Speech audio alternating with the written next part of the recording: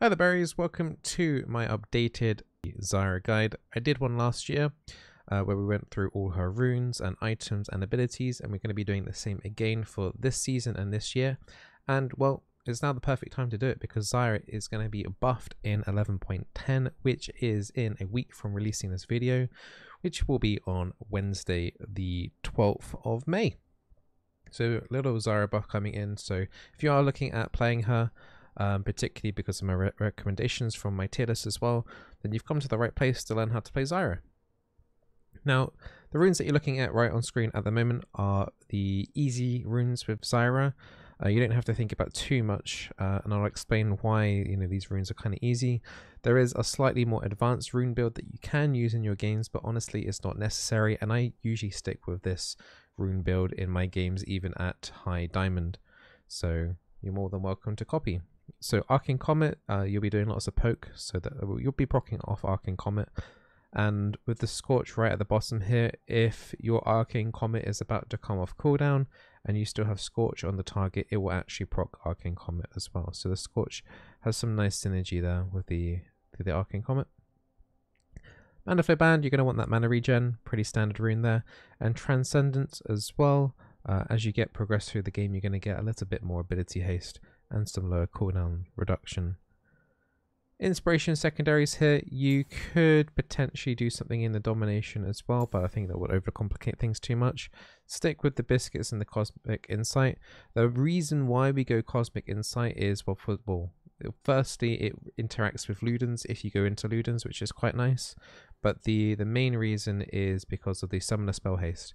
Plus 18 on that is very good, and it's going to help a little bit with the flash cooldown in particular. And you're going to be picking up Ignite or Exhaust, so it will help those, but the flash is the big one. Having a much earlier flash is going to help you a lot because Zyra's mobility is pretty bad. It's not terrible, but it's pretty bad. In the stat runes, you've got double adaptive and armor. As always, do play around with the armor and magic resist depending on what you're playing against bot lane. If you know you're going up against two magic damage dealers, then obviously take the magic resistance. You can do the 8 ability haste if you wish to on the stat runes, but I prefer having the extra raw damage in the laning phase just to outpoke the enemy. And if you're slightly more experienced on the Zyra, you do have this Electrocute build.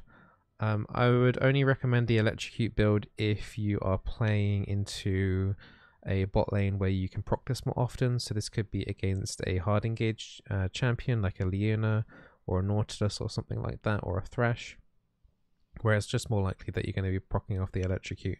And I'll explain the mechanics of Electrocute. I'll be going into the practice tool with Electrocute to show that the various different ways that you can use to proc off Electrocute in the lane. You have two options here on the secondary rune here. Taste of Blood will give you some really nice laning sustain. You can do cheap shot at sacrificing some of that sustain for extra damage. Is up to you. It's just purely personal preference here. I like Taste of Blood, but the cooldown, is 20 seconds, is kind of long. You do have cheap shot, which is okay. It's just okay. It will proc off the root and her slowing plants that she has, and the cooldown is relatively low, so you could proc this off a few times in a game. So Taste of Blood is mainly there for the laning phase, particularly against like champions that can still poke you. Otherwise, you could do cheap shot. Eyeball collection here is totally fine. You could also do zombie ward. You'll be clearing out wards anyway, so you will be gradually getting those zombie wards up anyway. Ghost Porrow I wouldn't really bother with at the moment, but so if you're not sure, just generally just stick with eyeballs, you'll be fine. Ultimate Hunter is a really nice one. You won't be picking up too much cooldown reduction with the Zyros, so that does bring down your ult down a fair amount. Otherwise, the other option is Relentless Hunter. That can give you some more out of combat movement speed. But you're okay. I think you're okay with taking Ultimate Hunter. I think it's slightly better over the Relentless overall. Secondary here, you have two options. You have the biscuits and cookies that we mentioned about earlier in the sorcery tree, for the same reasons. You could also do Mana Flow Band and Transcendence. That is totally fine too. I wouldn't dip into Scorch here. I think the Scorch damage is a little bit low, and it doesn't interact with the Electrocute either. So I personally prefer, oops, this for now, the cookies and the cosmic insight. And once again, you can fiddle around with the runes depending what you're going up against, but I think this is a pretty standard rune for Electrocute. Right, so we're going to be going into the practice tour now. We're going to be looking at the abilities first, and then we will be going into the items. So it's depending if you've already watched the ability section of the Zyra guide before, you may want to skip past, or if you want a refresher, then, you know, stick around and I'll see what I can do to help you refresh your brain. But the buffs coming in for the next patch for Zyra is that they're going to be increasing the slow on her plants and reducing her W cooldown, which is the seed spawning. So nice little extra quality life buffs for the Zyra for sure, particularly at the I mean throughout the entire game actually, really. So here we are in game. So let me just give myself all the things and stop spawning the minions, because minions can interfere quite a lot. Where are they? There they are. Turn them off. And then we're going to want some target dummies.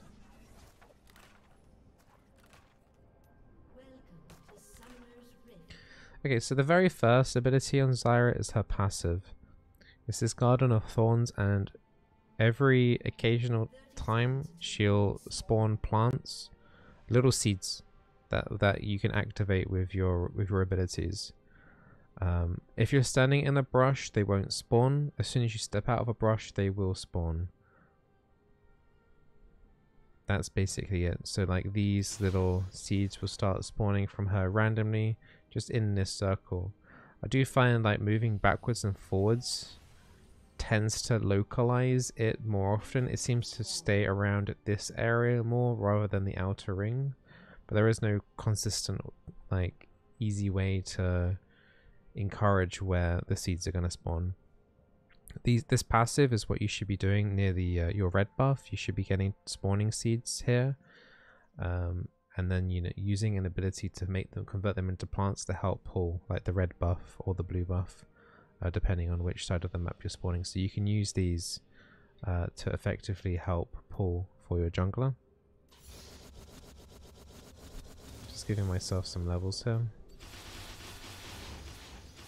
So you would let the seed spawn automatically with the Garden of Thorns like this, and then you would just use your ability over, and then they would help pull for the buff. Plants on the red and blue buff, they can actually tank 4 hits. So they're pretty tanky against those objectives as well. So your jungler, if you're getting a lucky seed spawn, hopefully the jungler is letting the red or the blue buff tank the plant, just to increase their jungle speed basically. Zyra's first ability is her Q. It's this long line here. So on her Q and her E, you'll notice 2 things. So in her Q, you've got like the brighter middle rectangle box. That's where the actual damage portion of the ability is. So it does magic damage in that line there. The extra rectangle is where if there's any seeds, whether it's from your passive or from your W also places seeds. Even though it's not in the center, you can see how those 2 seeds are in the outer rectangle. It will still spawn those plants. So you can utilize this. I'll show you some advanced tips later on where you can get the maximum amount of use of that outer rectangle. When you use your Q, it will always spawn those little ranged plants there. They do range damage. We'll talk about plant mechanics shortly. There's some rules to them, but you can essentially use the rules to help target the player that you want to actually be DPSing down, or minion. Your W, as mentioned, it just puts down seeds. Whenever it's off cooldown, you can use those in combination with your Q and E to spawn more plants, basically. That's basically it, really. When you go into... they do actually give you a little bit of vision in an area. So if you're wanting to face check here temporarily, you can do a W and it will show you the brush a little bit, you can also then, you know, put a plant down there as well, just to give you better vision as well. So you can use your plants in order to give you vision of those objectives. And any plants that you do spawn as well can pop like Timo mushrooms, Jinn traps, Nilly traps, like other things like that as well. So there are some ways to pop those as well. And also like if you're up against a Maokai, his little saplings, they'll be lured to that. And also they can pop Shaco boxes. Although Shaco boxes will instantly kill a plant, which is kind of annoying. But it does make it so that the Shaco Jack-in-a-Box is out there and not hidden. And it does then despawn after a couple of seconds. So that's everything to do with the range plants and the W for now. Her E is a route, a long range route. Slowly travels across the ground. Now once again you've got that outer rectangle, so the thin kind of like blue rectangle in the middle, the bright one is where the actual ability is going into. And the outer box is where the plants are going to spawn. And these plants are different to the range ones. These are melee plants. So these melee plants, when they hit, they do the same damage as a range plant, but they also slow the target, and that can stack up twice. So what you can get here is you can effectively get 2 plants stacking this slow on this target, which will be, at the moment it's on 50%, so 25% slow per plant. When next patch comes around, it should go up to 60% slow, so quite a considerable slow. Zyra's ultimate is a big circle AoE. It takes a second to detonate, but it does damage as is expanding out. So when the roots finally expand out, it does do damage, and then if they're still in the circle after that duration, then they get knocked up.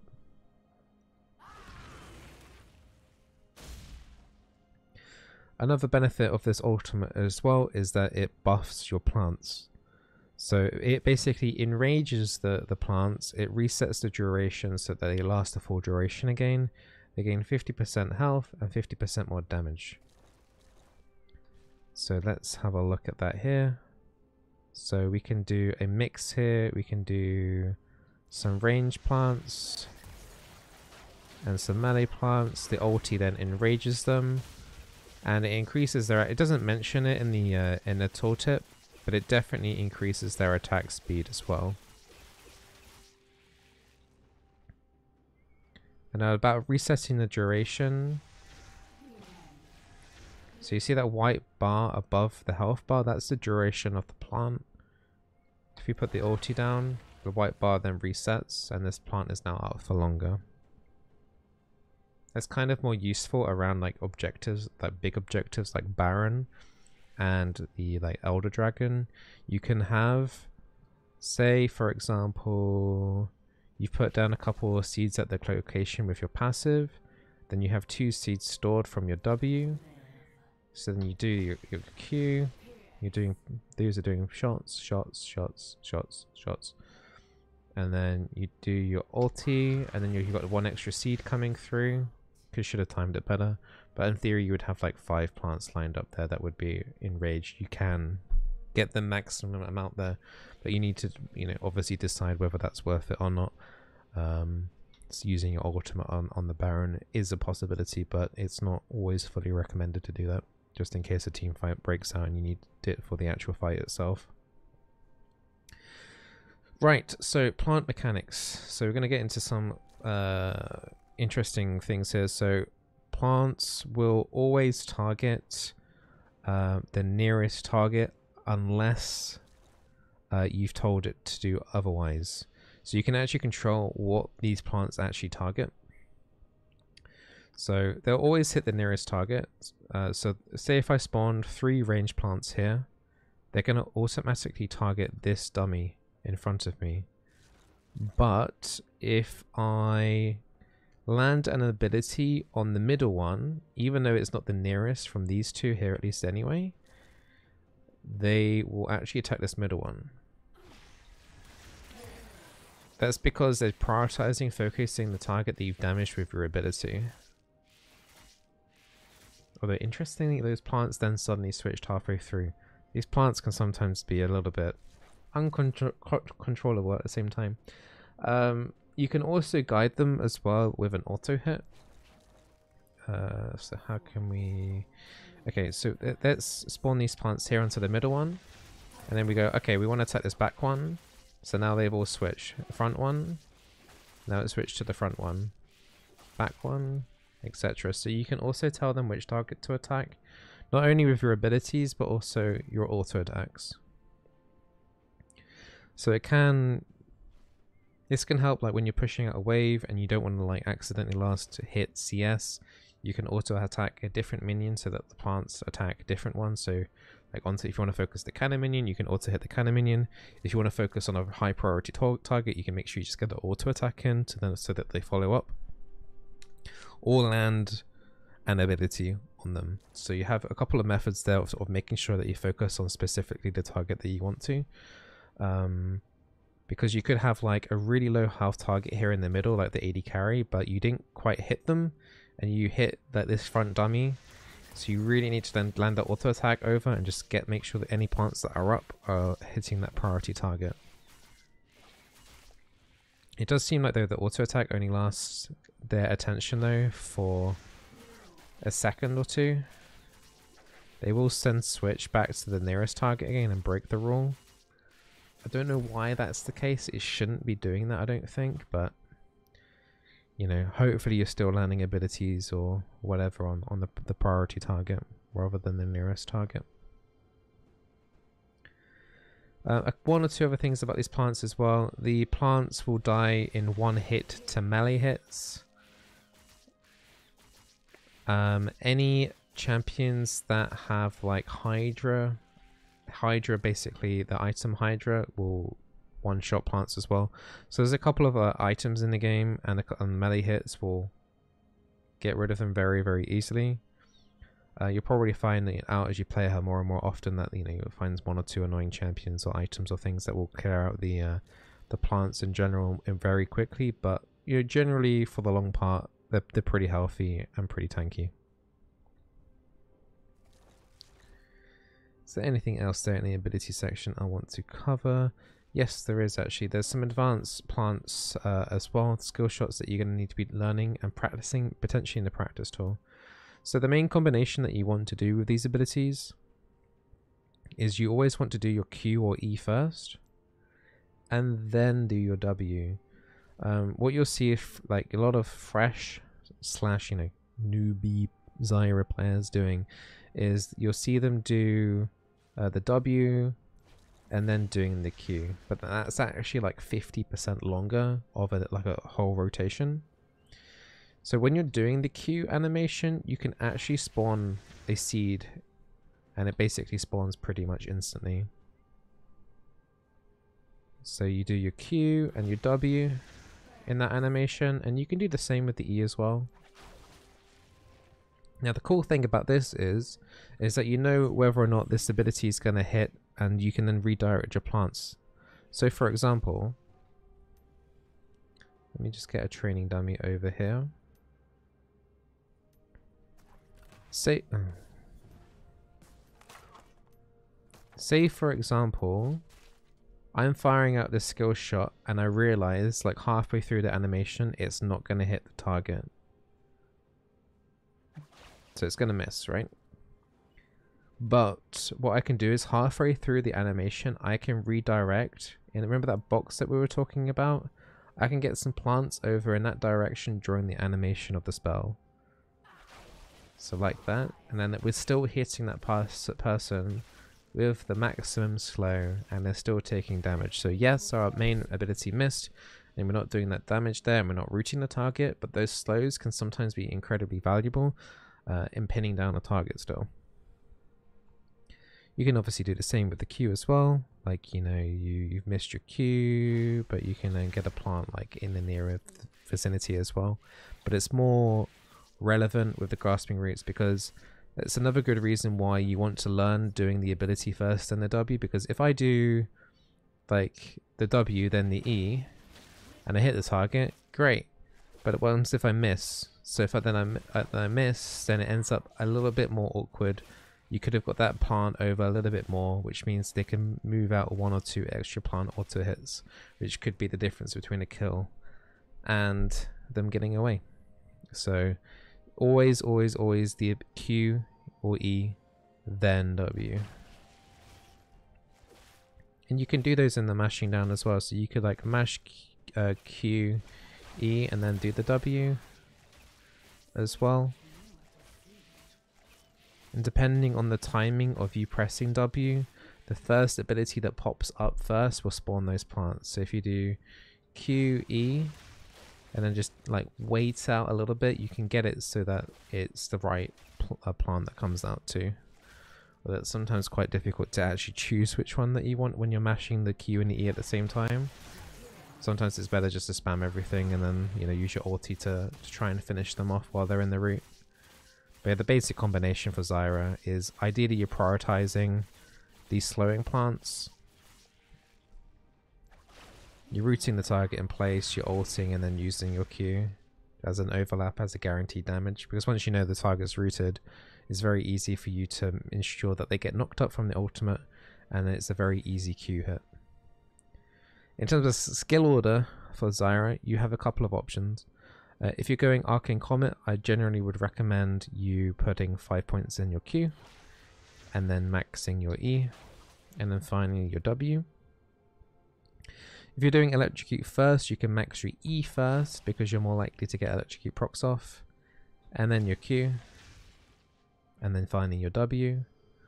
Alternatively, if you want to, in either the Arcane Comet or Electrocute build, you can just put 2 or 3 points in your Q for poke damage, and then max your E, and then come back to your Q and then finish it off. The reason why you might want to do that is because your damage isn't that high, you haven't done that particularly well maybe in the laning phase, and then you're ending up much more on the utility end. Every point that you put in your E increases the root duration. So at the start it only lasts 1 second, but then it goes all the way up to 2.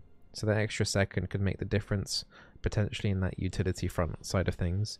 Just take into mind that every time you put a point in your Q or E, it does not increase the plant damage of those relative types. The plant damage is always the same no matter what. Okie dokie. Okie dokie. Right, we'll talk very briefly about Electrocute. So if you're not familiar with Electrocute and how that works, so 3 separate attacks on a target will proc Electrocute. Each unique plant counts as an Electrocute charge. So what you can do in lane is, say if you land E in 2 plants, that would proc Electrocute. You know, you could always fire your Q over as well, but each unique plant will proc Electrocute. Gotta wait for these runes to come off cooldown. So each unique plant, we could do like 3 plants here. Just waiting for this Electrocute. With 3 plants would proc the Electrocute. So you have lots of different avenues here to proc the Electrocute. So as long as you're weaving in, you can weave in an auto attack if needed as well to help proc Electrocute. But you can see like how against double poke compositions, so say for example like a Varus Lux bot lane, they have a lot of poke. So it's difficult to get into this like mid-range where you sometimes have to use your auto attack to get that 3rd hit to proc the Electrocute.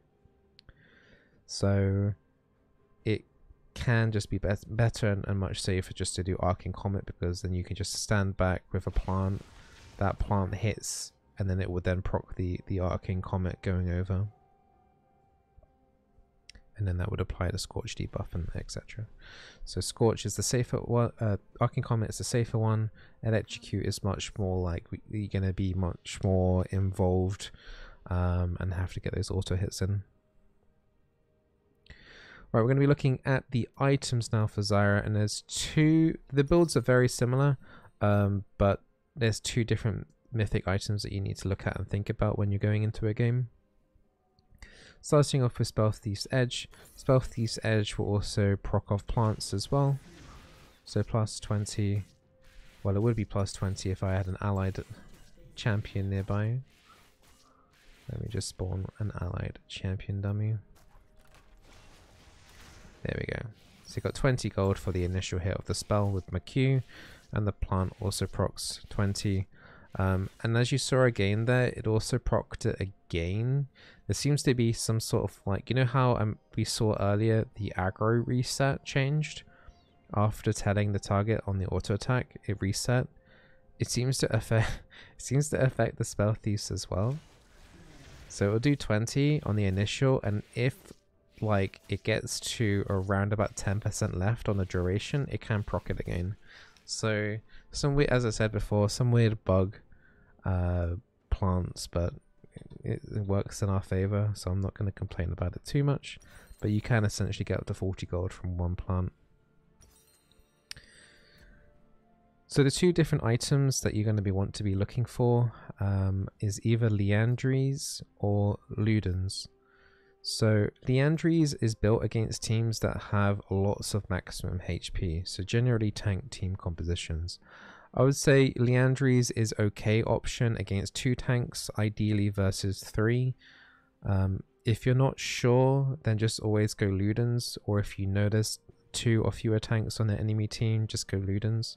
The reason behind this is that Ludens works really nicely with the plants. So if you keep an eye on we've got Cosmic Insight as well, so we're already reducing the Ludens proc by 1 second anyway here. But every time a plant hits, so say, you know, this plant here, I need to turn off. Okay, it's going to proc every single time because of the cooldowns. Sorry. So every time a plant hits, it's going to reduce the cooldown of Ludens by 0.5 seconds up to the first 6 hits from the plant. So it's the initial hit will proc Ludens, and then every hit after that, it's going to take 0.5 seconds off the cooldown on Ludens. So now if you can imagine we do a whole rotation here with our Ludens fresh up, we're going to be able to probably proc it 2 in a bigger fight with the ulti with resetting the duration 3 times. So you're going to get a lot of hits off here, and this is particularly good against some of those squishier targets. So I'm going to do a full rotation here, and we're going to see the damage. So I've got the root down there, popping my ulti, and then doing my Q. So that's 2 Ludens procs gone off there already. That's 3. Might get another one off here. 4 just about at the very end there. I think it's probably unreasonable to assume you're going to get 4 that quickly in a team fight, but over a slightly prolonged like extra team fight there, you could easily get 4, 5 procs going off. I mean, that also wasn't set up with any passive seeds as well. That was just using 2 seeds from my W. So you can see that you can get, you know, a fair amount of Luden procs. Every time Luden's procs, you get the movement speed, and you're going to be doing extra damage to multiple targets as well, not just at the target that you're hitting, but it's going to splash around a little bit too. So you can see how it can become pretty valuable when the damage adds up, particularly against those squishy targets or those medium squishy targets, quite a lot. In terms of boots, one of the first things that you're going to be looking for in the game is Zyra's main weakness is mobility. So ideally you want to get these sock shoes in as quickly as possible, and then look for your mythic. Fortunately, you know, you got Lost Chapter is built in both of these item paths, so you can kind of like, you know, you don't have to decide too early in the game which one you want. You know, even if you're up against tanks and your team's doing particularly well, the Ludens is a really good snowball tool.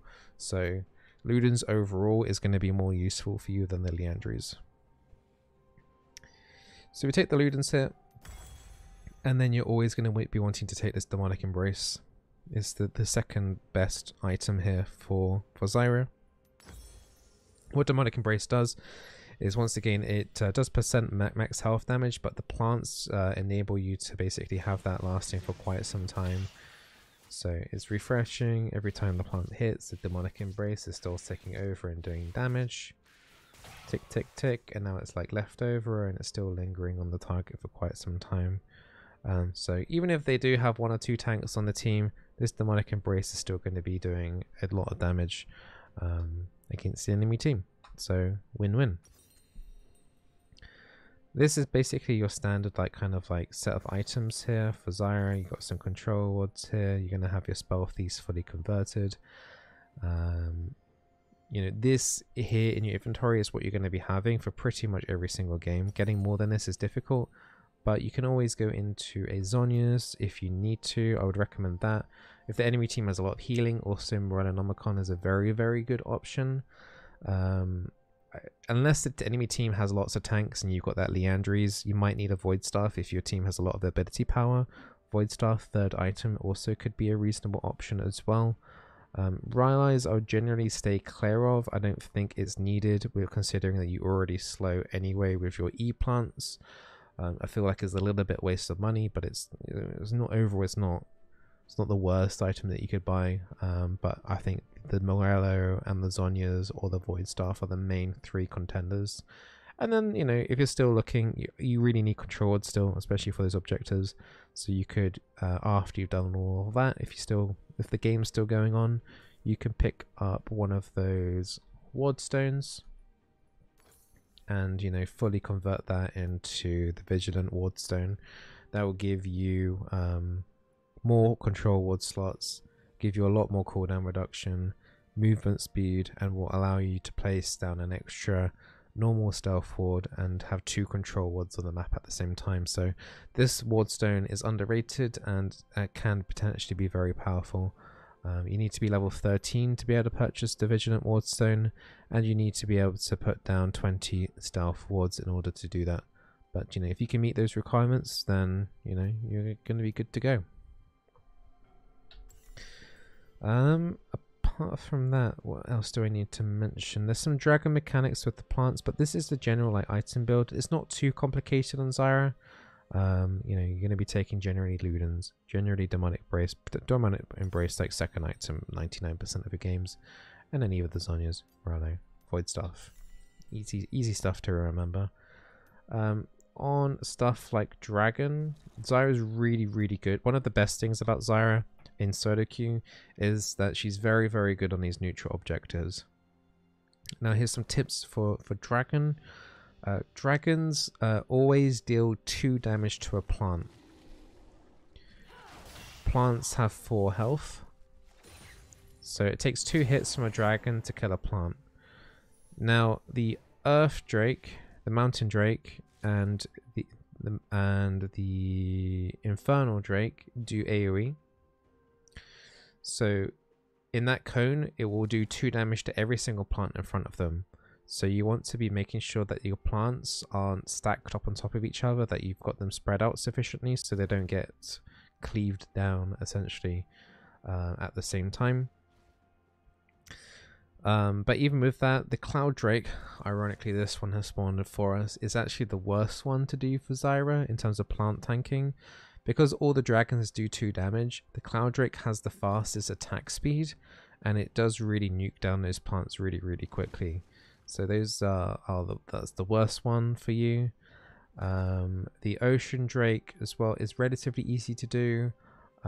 If you do get hit by the Ocean Drake, you do get slowed, so do bear that in mind. But the Earth Drake, even though it does the AoE, is actually the Mountain Drake is very, very easy to kill because his attack speed is actually halved. So your plants can basically tank an entire plant duration on an Earth Drake. Don't know why I keep calling it Earth Drake. Mountain Drake. So yeah, Mountain Drakes are by far the easiest for Zyra to kill, and Cloud Drakes are the most annoying. So if I just try and spawn only one of these plants here, you can see how quickly the dragon kills it. It killed it in like 1 second. Boom, boom. Very, very fast attack speed. Extremely annoying to kill. There we go. Getting my vengeance on it right now. So Cloud Drake, just, you know, factored in. You can, for the other drakes, you want to try and see if you can use the plants to tank the dragon and just take some of that health pressure, particularly if it's like the first dragon. Your junglers might need a little bit of help, and the plants can do a very good job at tanking the drakes for them. Herald as well. Herald isn't up at the moment. Baron has spawned, unfortunately. But Herald is similar to this as well. She's very, very easy to kill as well.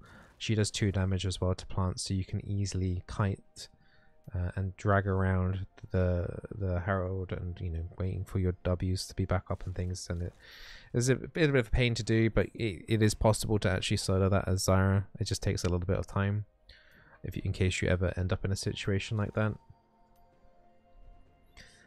Baron loves to nuke the plants quite effectively. When you're putting your plants down, you're not going to want to actually tank the Baron. You're going to want to ideally have them out a little bit, so someone else is main tanking the Baron, and then your plants are... Here the Baron's now focusing me. His attack speed's quite high, but you can see how my plants aren't taking that much damage, or any damage in fact. Whereas if the plants were tanking it, that plant is going to die relatively quickly. So when you're putting plants down for the Baron, you want them further out of the pit. Generally, it depends also what side of the map you're on as well. So if we're on this side, I might want to put the plants more around like this area here, so that when we have enemy of the vision, they might switch over. Say I land an ability over the wall, they'll switch over and focus them. If we're on red side, the opposite side of the map, then we're probably more likely going to want to make sure we keep plants on this side of the Baron, because the enemy will be coming in from these avenues, and if they come in and try and like steal the Baron, they'll have to go through a couple of plants in order to do that. So do think a little bit about the plant targeting if you're able to, and the plant positioning on the Baron. But other than that, I think we've covered everything. I think Zyra is extremely strong. If you're watching this and you're unranked or iron, bronze, silver, gold, I think Zyra is an amazing champion for a support to play. She gives you a lot of control, as you can see from these objectives alone, and she does a lot of damage throughout the entire game. I think she's extremely good. The only champion that does more damage than her in the support role is Brand, and I have already done a Brand guide in case you want to see that one. But Brand doesn't have as much control in a team fight. I think Brand's objective taking is as good as Zyra. It's like Zyra can use her plants to tank the objectives, but Brand does more damage to the neutral objectives with his passive. But that's a different champion and a different story. But both Zyra and Brand are extremely good for supports right now in terms of solo queue carrying. Zyra is also got the added benefit of Brand's not as viable in Plat Plus, but Zyra is. I played Zyra much more frequently than Brand in a high ELO, kind of like, Diamond 1, low master kind of area. I've been playing Zyra. So she's definitely viable as well in those higher ranks. So you could essentially one-trick Zyra, whereas I wouldn't recommend one-tricking Brand, as you'll have more difficulties for sure, just because the extra crowd control that the Zyra brings with her roots and knockups and things are overall much better throughout the entire game, laning phase and going through the mid game, etc. Well, I hope this Zyra updated guide helps you out, and if you did watch the previous guide from last year, I hope this gives you a bit of a refresher course. Hope you give her a try. She's getting buffed, as I mentioned, very soon, so now's the time to kind of like play her before she gets nerfed, because I don't know why they're buffing her, because she's already really strong. And I'll be uploading also some Zyra gameplay as well today for you to enjoy, to go and complement this kind of like video as well. I won't put the gameplay video on top of this one, otherwise it's going to be an extremely long video, but I will link a Zyra gameplay session underneath the video down below in the comment section when that video is out for you to have a look at. That should be either high diamond 2 or low diamond 1 gameplay, so very, very like high ELO content that I've been playing Zyra still with. So if you guys enjoyed that, if you like that and you want to see more guides, make sure you like and subscribe. Well done for making it to the end of the video, and I hope you enjoyed the rest of your day, and I hope this video obviously helps you out. Good luck, and let me know how the solo queue grind goes.